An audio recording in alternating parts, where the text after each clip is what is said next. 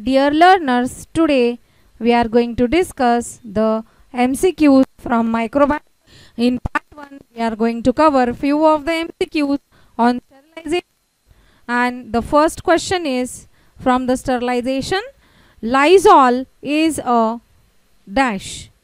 Whether it's a sterilant, whether it's a disinfectant, whether it's an antiseptic or antifungal agent. So, the correct answer is, it is disinfectant. Lysol is a disinfectant which you use 99% of the germs. According to the definition of disinfectant, disinfectant is something which is applied on the non-living surface or non-living objects to kill the microbes. So, this kills 99% of the germ. This claims Lysol. So, this Lysol is not an antiseptic, it is an disinfectant. Whether antiseptics are to be applied on the living organisms or living body tissues, which will prevent the sepsis. It will not kill the microbes, but it will prevent the spread of the infection or sepsis. Next is the method in which the cells are frozen dehydrated is called. The process wherein the cells are frozen dehydrated, the process is called, whether it is pasteurization, whether it is desiccation, whether it is disinfection or lyophilization. So, the correct answer is, it is lyophilization, wherein the substance or the cells are frozen dehydrated. Means what? We will see with the help of the figure. Now, here in case of lyophilization, what happens is, this is the temperature dependent dehydration process. Means at low temperature, generally what happens, the dehydration means what? Dehydration is something which is removing the water with the aid of heat. So, in this process, low heat or low temperature is required and dehydration process is carried out.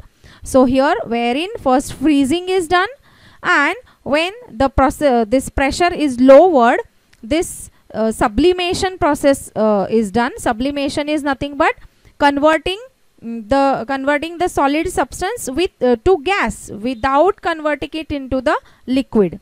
So, it is also known as freeze drying or cryodesiccation.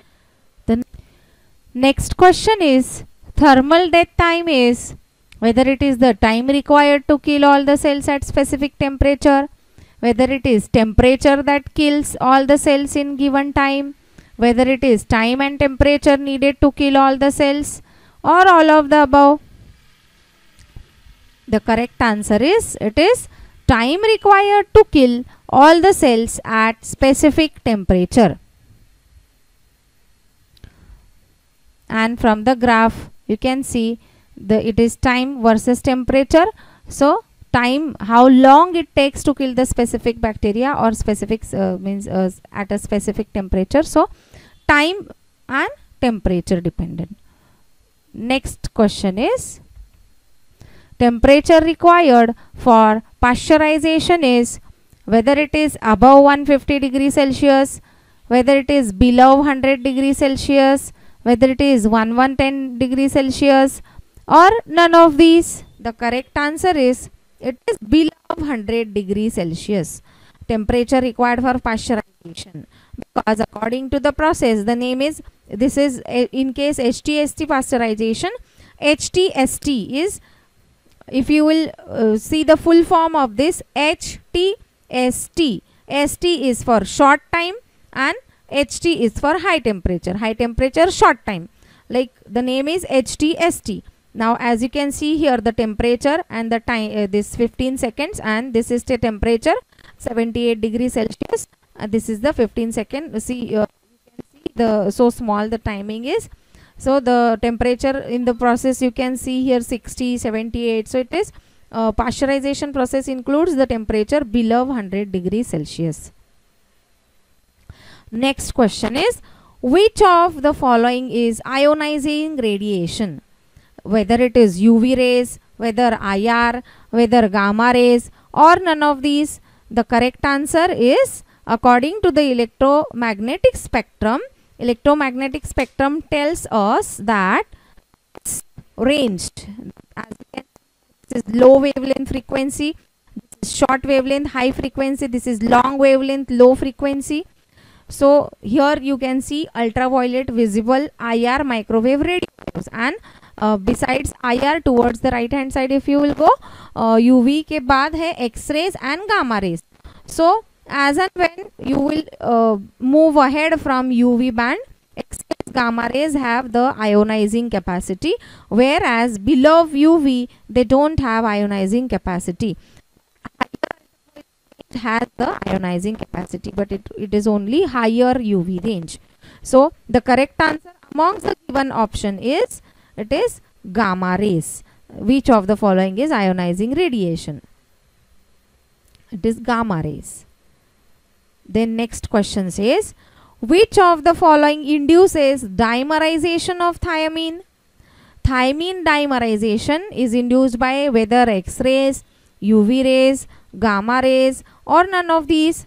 The correct answer, to see the correct answer, we will see that how this thiamine dimerization occurs. As you can see in the process, upon exposure of UV radiations, these two thiamine residues, as you can see this pictorial representation, the bond will form these between two thiamine residues, and thiamine dimer will be formed, and this is a pairing. See, as you can see, the bonds will break, original pairing, and thiamine will bond, which is not practically thiamines will not bond. So this thiamine dimer residue is getting formed. This is thiamine dimerization, which take place when UV radiations are exposed, or incoming UV radiations when they will come in contact, so it will form the thiamine dimer. The correct answer is, it is UV rays. Next question is, when food material are preserved at a temperature just above the freezing temperature, the process is called. The temperature above the freezing temperature, the name of the process is, whether it is freezing, whether it is pasteurization, whether it is chilling or frosting. So to understand the answer, first we will have to go through different techniques of food preservation. Food preservation methods, as you can see here in the diagram, that is freezing, salting. Green peas we generally frozen them, salting is done, then pickling is done, addition of sugar, drying. So this sugar, salts along with preservatives is one of the method. Controlling water, that is dehydrating the substance to preserve it for longer time. Then cold processing, chilling, and thermal, that is pasteurization. So this chilling process is the correct answer, the temperature which is above the freezing temperature. This is freezing and this is chilling. So freezing is means above the temperature, freezing temperature is nothing but the process is chilling. So when the food materials are preserved at temperature just above the freezing temperature, the process is chilling. Next question from part 1 is, which of the following method of sterilization has no effect on the spores? Whether that method is drying, hot air oven, autoclave, or none of these. Which of these method is not having any effect on the spore? So definitely that we have seen in the video spores, the descriptive answer for the spores, the process which is not having any effect on the spores is drying, because according to the characteristics of the spores, spores are very dormant forms. They can resist drying and they can strive in hard conditions also. So it is simple process drying which will not have any effect on the spores. Next question is, the question says, autoclaving is carried out at dry heat, atmospheric pressure, 121 degrees Celsius, or all of these. So the correct answer is, it is 121 degrees Celsius. You very well know autoclaving is carried out at 121 degrees Celsius, and to see elaborate, you can see It is 121 degrees Celsius and 15 psi pressure.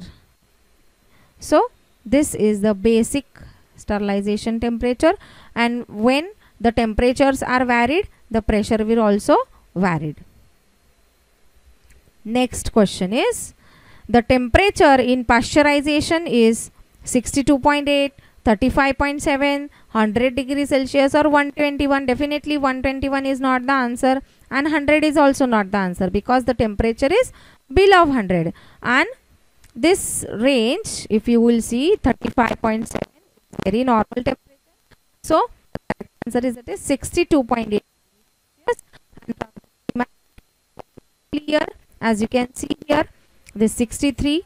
If the pasteurization temperature is 63, it is kept in holding tube. If it is 72, then direct cooling process is done.